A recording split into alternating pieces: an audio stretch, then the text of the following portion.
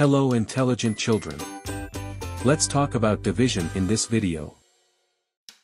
Imagine you have a bunch of candies and you want to share them equally with your friends. Division helps us figure out how many candies each friend gets. Here's how it works. Let's say you have 12 candies and you want to share them with 3 friends. You can use division to find out how many candies each friend gets. So, you would do 12 divide 3. That means you're dividing 12 candies into 3 equal parts. When you do the math, you find out that each friend gets 4 candies.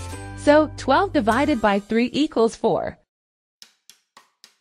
Division helps us split things into equal groups. It's like sharing and making sure everyone gets a fair share. I hope you learn about division in this video. Please don't forget to subscribe your own learning channel to get more interesting videos. Thanks for watching.